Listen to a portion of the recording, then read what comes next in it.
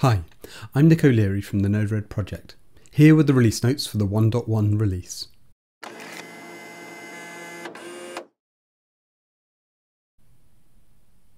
The information sidebar now includes a tree view of your flows. We call it the outliner.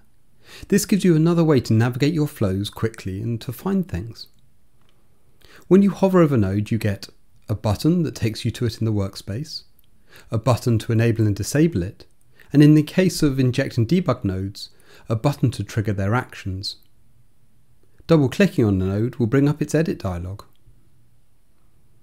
To make room for the outliner, the help section of the sidebar has now moved to its own sidebar tab. This tab lets you browse all of the available help topics without having to select a node of the right type in the workspace first. It also gives us a space to add other help topics in the editor in the future. To help organise your flows, you can now create groups of nodes. Once grouped, they can be moved or copied as a single object within the editor. Groups can be given a border and background colour, as well as an optional label.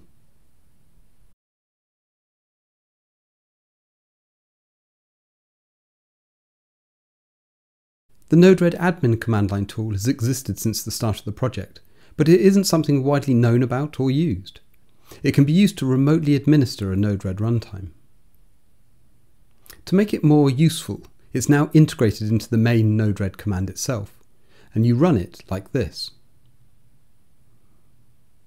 One of the useful commands it provides is a way to hash passwords suitable for the admin auth setting. It prompts you for the password you want to use, and it gives you back the hash you can paste straight into your settings file.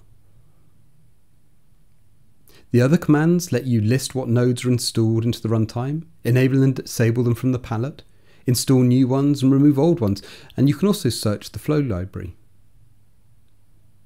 The Node-RED command now sports the -d option to override individual settings. For example, to temporarily run with a different level of logging, you can use Node-RED -d logging.console.level equals trace. There are new options for adding custom HTTP middleware in front of the editor and admin routes, options for custom authentication token handling in the admin API, and the ability to automatically refresh the HTTPS certificates used by the editor. In the nodes, we've added built-in support for the moment library in JSON utterance expressions.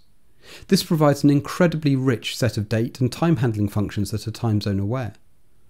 We're also considering how to expose them in the function node for a later release.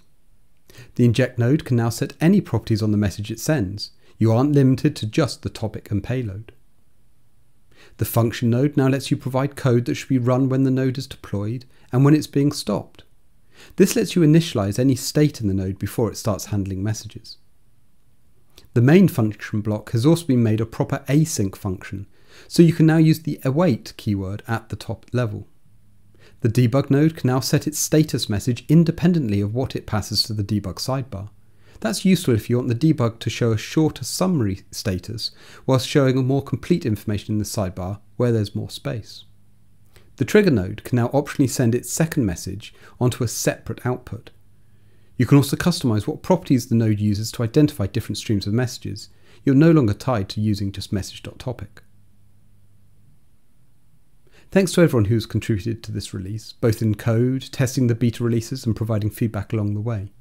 And please do share your feedback on the forum and let us know what you think about Node-RED.